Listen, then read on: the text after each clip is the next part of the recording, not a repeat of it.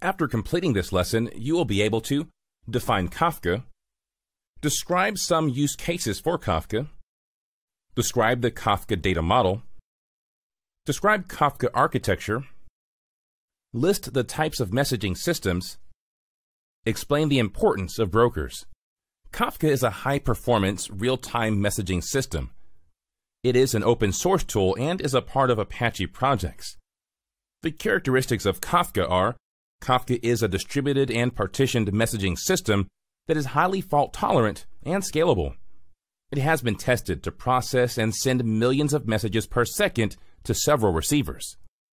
Apache Kafka was originally developed by LinkedIn to handle their log files and later handed over to the open-source community in early 2011. It became a main Apache project in October 2012. A stable Apache Kafka version 0.8.2.0 was released in February 2015, and a stable Apache Kafka version 0.8.2.1 was released in May 2015, which is the latest version. Kafka can be used for various purposes in an organization, such as messaging service. Millions of messages can be sent and received in real time. Real-time stream processing. Kafka can be used to process a continuous stream of information in real time and pass data to stream processing systems such as Storm. Log aggregation. Kafka can be used to collect physical log files from multiple systems and store it in a central location such as HDFS. Commit log service. Kafka can be used as an external commit log for distributed systems. Event sourcing. A time-ordered sequence of events can be maintained through Kafka. Kafka can be used to aggregate user activity data, such as clicks, navigation, and searches from different websites of an organization. Such users' activities can be sent to a real-time monitoring system and Hadoop system for offline processing. An example is illustrated in the image. The information from customer-facing portals are sent in real time to the Kafka cluster. The Kafka cluster consists of one or more servers that process the messages in parallel. The information is sent to a real-time monitoring system to monitor the user clicks, navigation, and searches. The information is also saved in a Hadoop system for offline processing. The Kafka data model consists of messages and topics. Messages represent information such as lines in a log file, a row of stock market data, or an error message from a system. Messages are grouped into categories called topics, for example, log message and stock message. The processes that publish messages into a topic in Kafka are known as producers. The processes that receive the messages from a topic in Kafka are known as consumers. The processes or servers within Kafka that process the messages are known as brokers.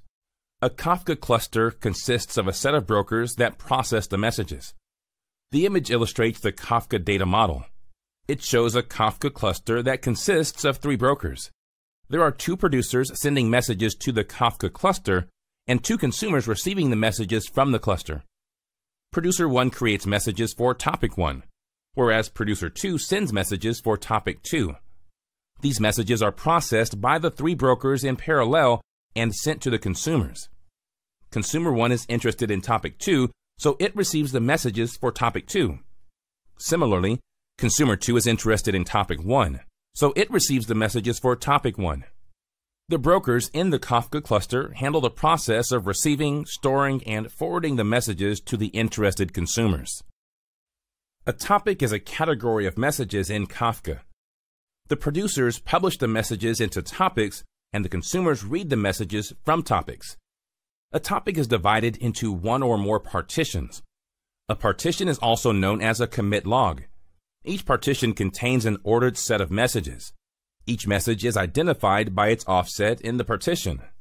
Messages are added at one end of the partition and consumed at the other. The image illustrates a topic simple that is divided into 2 partitions. The writes are completed at one end and the reads are completed at the other. It shows 6 messages in partition 0 and 5 messages in partition 1. The offset of message 1 in partition 0 is 0, as it is the first message. The offset of message 6 in partition 0 is 5.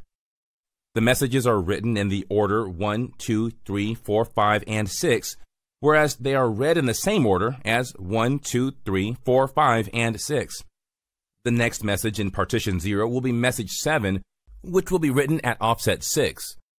The next message for partition 1 will be message 6, which will be written at offset 5.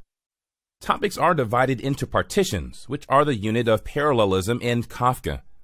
Partitions allow messages in a topic to be distributed to multiple servers or brokers so that the messages in a topic can be processed in parallel. A topic can have any number of partitions. Each partition should fit in a single Kafka server. The number of partitions in a topic decide the parallelism of the topic. The image illustrates two partitions of a topic simple. Partition 0 consists of 6 messages, whereas partition 1 consists of 5 messages. Partitions can be distributed across the Kafka cluster. Each Kafka server or broker may handle one or more partitions. A partition can be replicated across several servers for fault tolerance. One server is marked as a leader for the partition, and the others are marked as followers. The leader controls the read and write for the partition, whereas the followers replicate the data. If a leader fails, one of the followers automatically become the leader. Zookeeper is used for the leader selection as explained in the previous lesson. The image illustrates the partition of a topic simple. Here, the partition 0 is assigned to server 1 and partition 1 is assigned to server 2. These servers process the messages in parallel to increase throughput. The producer is the creator of the message in Kafka. Producers place the message to a particular topic and decide what partition to place the message into.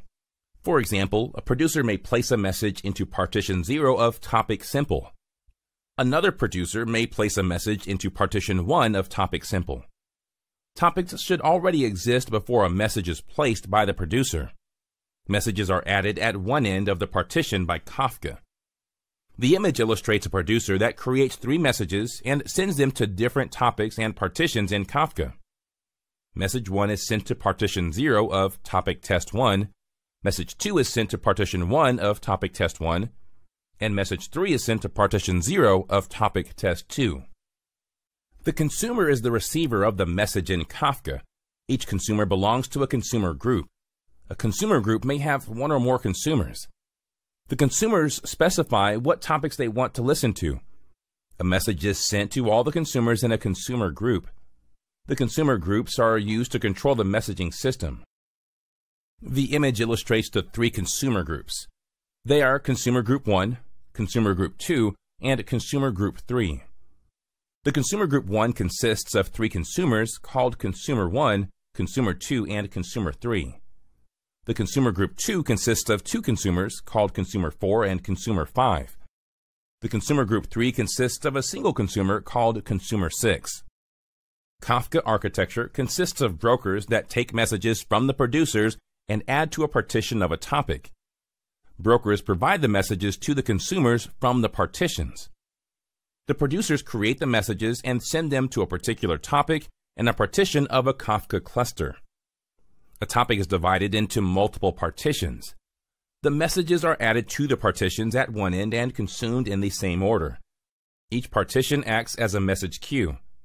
Consumers are divided into consumer groups. Each message is delivered to one consumer in each consumer group.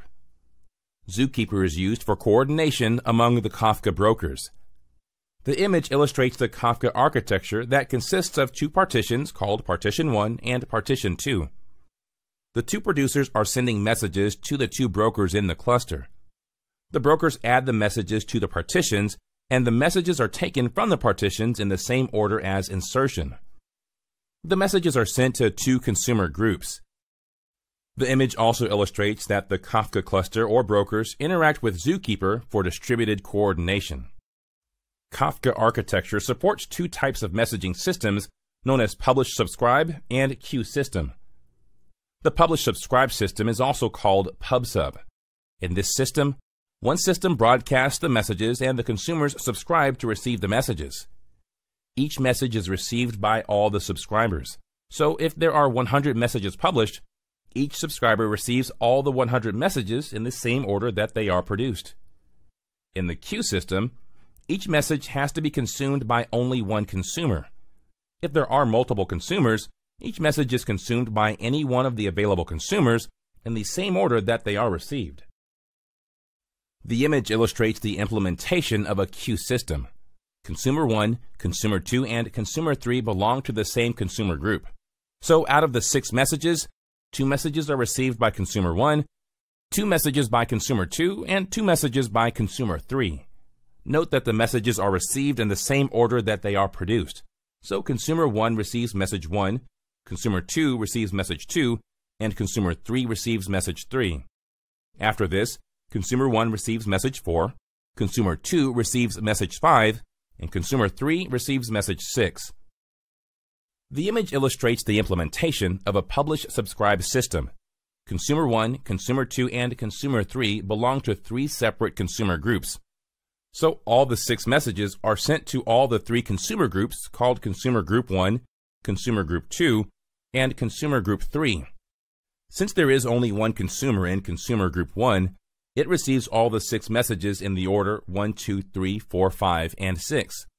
Similarly, Consumer 2 and Consumer 3 also receive all the 6 messages in the same order. Brokers are the Kafka processes that process the messages in Kafka. Each machine in the cluster can run one broker. The brokers coordinate among each other using Zookeeper.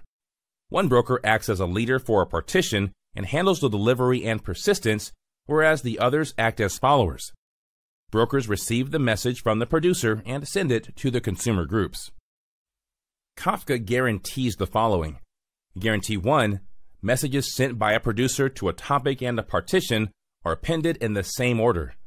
This ensures that the messages produced earlier do not get ahead of the messages produced later. The time order is maintained very strictly. Guarantee 2. A consumer instance gets the messages in the same order as they are produced, which means that the messages are never out of order. If the messages are produced in the order 1, 2, 3, 4, 5, 6, they will be received in the order 1, 2, 3, 4, 5, and 6.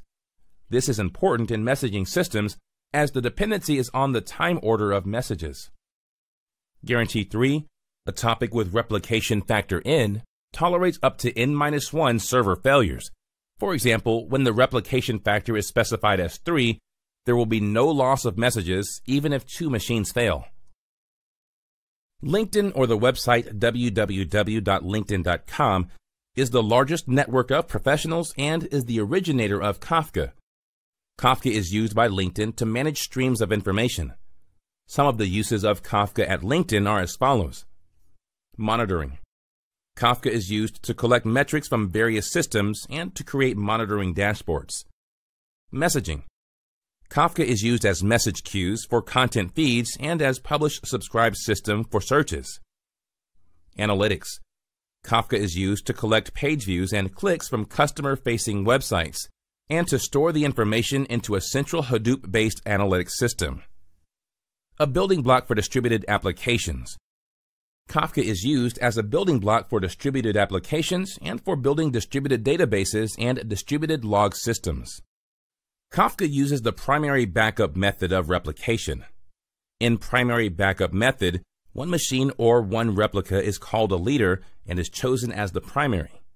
The remaining machines or replicas are chosen as the followers and act as backups. The leader propagates the writes to the followers and waits until the writes are completed on all the replicas. If a replica is down, it is skipped for the write. However, Kafka will write a copy to the machine once it is back. If the leader fails, one of the followers will be chosen as the new leader. This mechanism can tolerate n-1 failures if the replication factor is n, which can be specified at the topic level. Persistence means a message can be delivered even if the machine that handles the message fails. Kafka uses the Linux file system for persistence of messages. Persistence ensures no messages are lost. Kafka relies on the file system page cache for fast reads and writes. All the data is immediately written to a file in a file system so that they can be recovered even if the machine fails. Messages are grouped as message sets for more efficient writes. message sets can be compressed to reduce network bandwidth. A standardized binary message format is used among producers, brokers, and consumers to minimize data modification. Here is a quick recap of what we have learned in this lesson. Kafka is a high-performance, real-time messaging system. Kafka can be used as an external commit log for distributed systems. Kafka data model consists of messages and topics. Kafka architecture consists of brokers that take messages from the producers and add to a partition of a topic. Kafka architecture supports two types of messaging system called publish-subscribe and queue system. Brokers are the Kafka processes that process the messages in Kafka. Hey, want to become an expert in big data? Then subscribe to the Simplilearn channel and click here to watch more such videos. To nerd up and get certified in big data, click here.